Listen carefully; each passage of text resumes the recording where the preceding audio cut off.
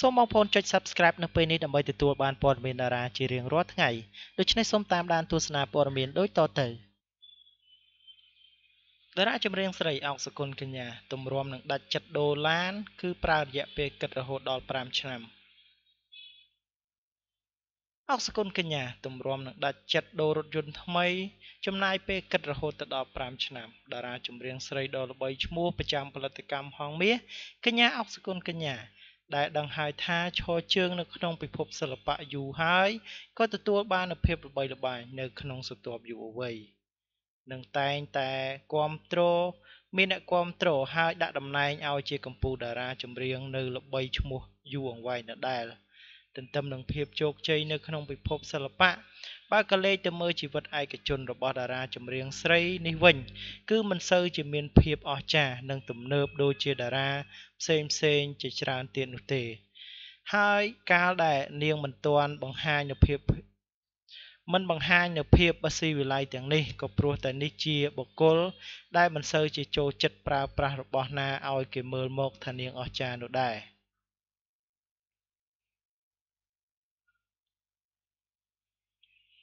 គួរបញ្ជាក់ផងដែរថាតារារូបនេះ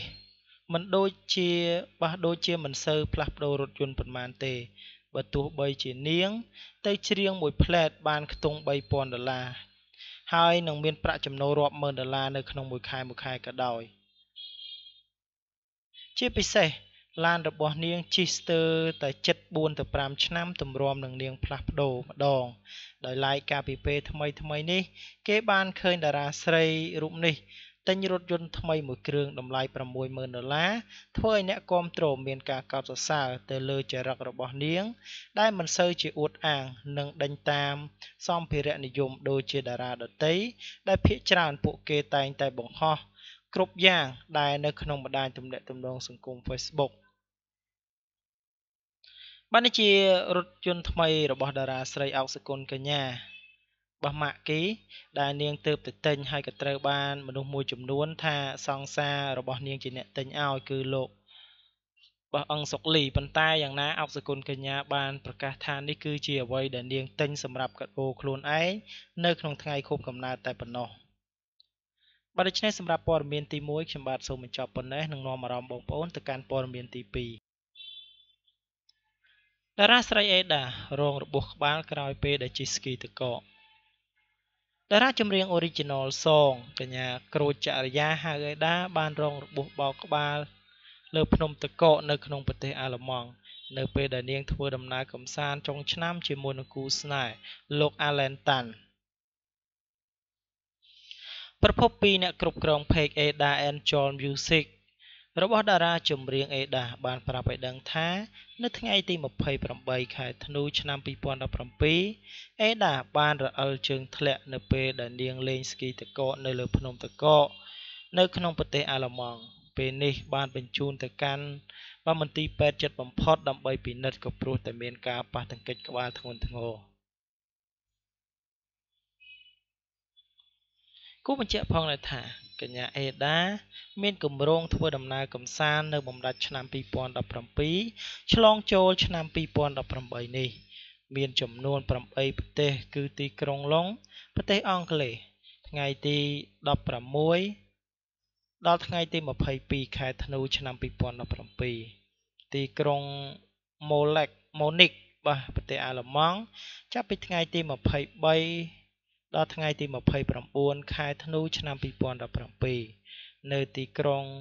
Los Angeles សហរដ្ឋអាមេរិកថ្ងៃទី3ដល់ថ្ងៃទី7មករាឆ្នាំ2018នៅទីក្រុង Las Vegas សហរដ្ឋអាមេរិកនៅថ្ងៃទី8ដល់ថ្ងៃទី12ខែមករាឆ្នាំ2018រដ្ឋធានី Washington សហរដ្ឋអាមេរិកនៅថ្ងៃទី13ដល់ថ្ងៃទី16ខែមករាឆ្នាំ2018នៅទីក្រុង Boston សហរដ្ឋអាមេរិកនៅថ្ងៃទី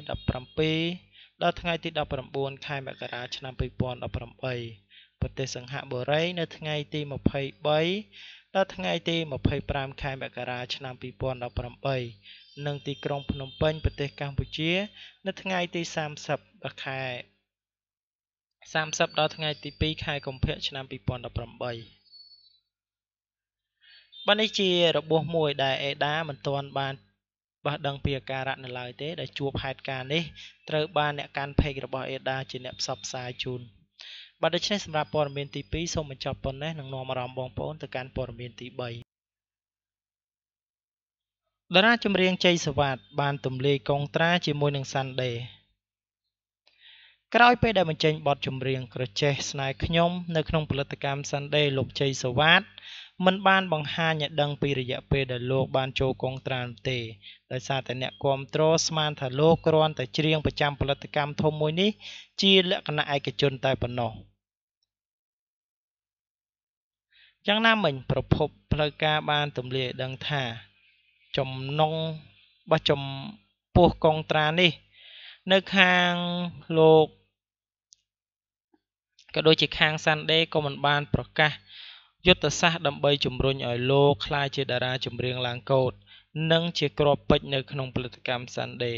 ក្រោយពេលដែលមានឈ្មោះបោះសម្លេងតាមរយៈកម្មវិធីផ្កាយរះនៅក្នុងសួនរដូវកាលទី1នេះផងដែរប្រភពផលិតកម្ម Sunday បានអះអាងថាលោកជ័យសវត្ថបានចុះកុងត្រាផ្លូវការជាមួយនឹងផលិតកម្មនៅដើមខែធ្នូនេះបន្ទាប់ពីលោកនិងភាគីខាងផលិតកម្មព្រមព្រៀងគ្នាលើគោលការណ៍មួយចំនួននិងបន្ទាប់មកខាងផលិតកម្មបានទម្លាក់បទចម្រៀងឲ្យលោកថតចំនួន10បទមកហើយប្រភពបានឲ្យដឹងថាលោកបានចុះកុងត្រាជាមួយនឹងផលិតកម្ម Sunday រហូតដល់7ឆ្នាំឯណោះគឺច្រើនជាងតារាចម្រៀងរៀមច្បងនៅក្នុងផលិតកម្ម Sunday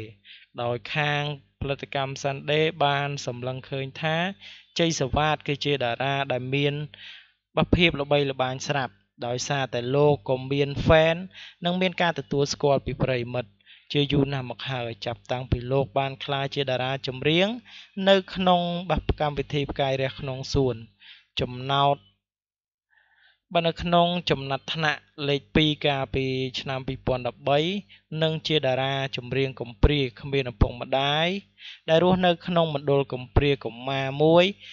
ហើយត្រូវបានអ្នកមានស្រុកស្ដំពីអ្នកប្តីប្រពន្ធយកទៅធ្វើជាកូនចិញ្ចឹមនិងប្រកាសឲ្យក្លាយជាកូនពេញសិទ្ធិប្រភពក៏បានបន្តថាបទចម្រៀងរបស់លោកជ័យសវត្ថទើបនឹងបានចេញបង្ហោះជាសាធារណៈនៅលើ page Sunday មួយបទតែប៉ុណ្ណោះក៏ប៉ុន្តែនៅដើមឆ្នាំ2018បទចម្រៀងជាច្រើនរបស់លោកដែលភាគច្រើនជាបទនិពន្ធថ្មីមានទាំងបទស្លូនិងបទញាក់និងសម្រុកចេញបំបុកទីផ្សារដើម្បីឲ្យមានកម្រើកឡើងវិញនៅក្នុងពិភពសិល្បៈចម្រៀង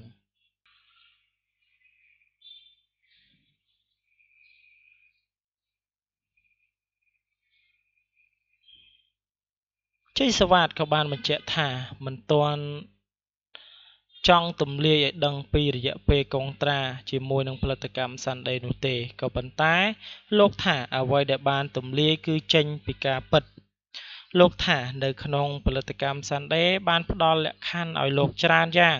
ជាពិសេសគឺការបញ្ចេញបទចម្រៀងឲ្យលោកទៀងទាត់និងផ្ដល់ឱកាសឲ្យលោកបានចេញច្រៀងតាមតន្ត្រីធំទើបលោកសម្រេចចិត្តទទួលកុងត្រារហូតដល់7ឆ្នាំបើទោះបីជារយៈពេលនេះគឺមានរយៈពេលយូរដែលអាចធ្វើឲ្យលោកពិបាកនឹងហក់លោតប្រសិនបើ Sunday មិនអាចបះធ្វើឲ្យលោកមានឈ្មោះបោះសម្លេង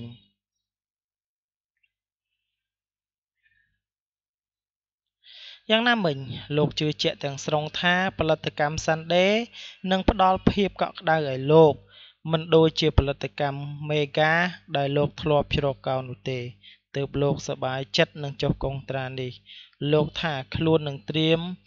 ឡើងប្រម៉ូទបទថ្មីដែលសម្រុកចេញដោយផលិតកម្ម Sunday នៅពេលខាងមុខ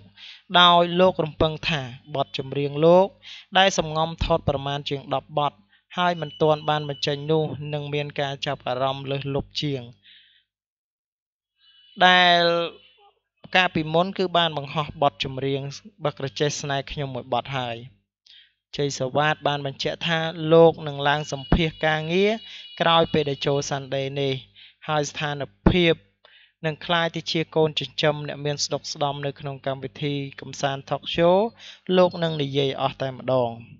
បាទដូច្នេះសម្រាប់ព័ត៌មានទី3ខ្ញុំបាទសូមបញ្ចប់តែប៉ុណ្ណេះសូមអរគុណរាល់ការតាមដាននិងការចុច Subscribe របស់បងប្អូនទាំងអស់គ្នា